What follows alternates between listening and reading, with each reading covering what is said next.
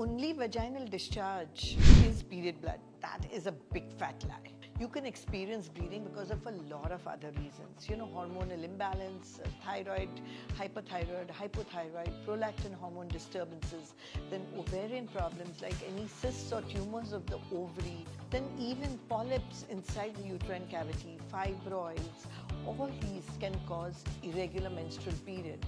And remember, if you have any ulcers on your cervix, that also can lead to bleeding during intercourse.